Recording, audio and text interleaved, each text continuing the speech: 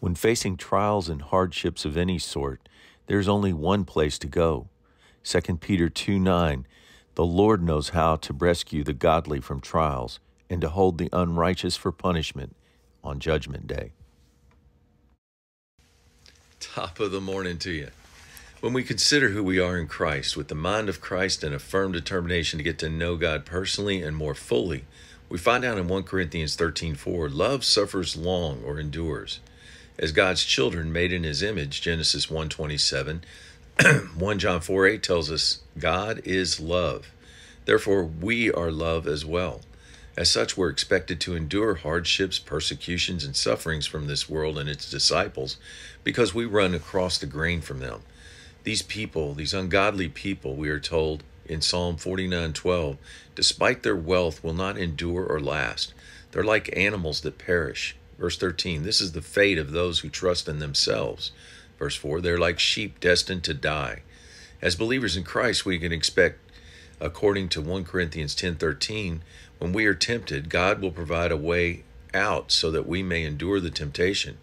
Paul testifies in 2 Corinthians 1:8, we were under great pressure, far beyond anything that we could endure, to the point that we hated the thought of living. We felt we received a death sentence.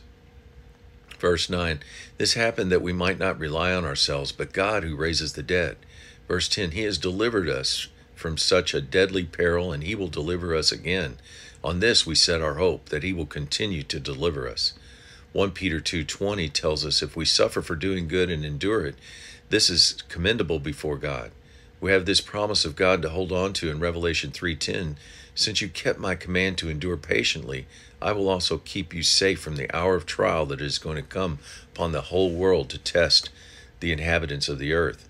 2 Timothy 1:7 tells us, God did not give us a spirit of fear, but of power, love, and calm, well-balanced discipline and self-control. Verse 8, we are to be ready to take our share of suffering for the gospel and the power of God, not on our own strength. 2 Timothy 2:1, we are to be strong in the grace found only in Christ Jesus. Verse 3, we are to take our share of hardships and sufferings as good soldiers of Christ Jesus. Verse 10, enduring everything for the sake of God's chosen ones, so that we may obtain salvation, they may obtain salvation in Christ Jesus through eternal glory, or with eternal glory.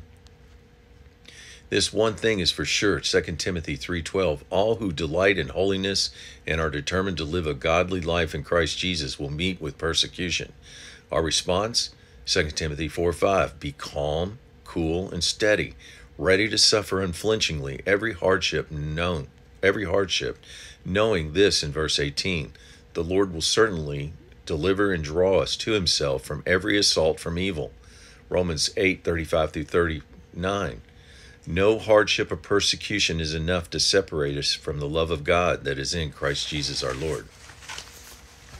Word of encouragement, Jesus teaches us in Mark 4:16 in the parable of the sowers, those who don't endure trouble and persecution will be like when seed was sown on rocky places. We will hear God's word, receive it with joy, verse 17, but have no root, so that they may endure only for a short time. When trouble hits for the word's sake, they will quickly fall away.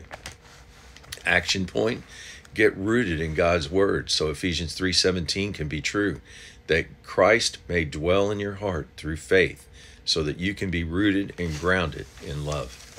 Have a great day.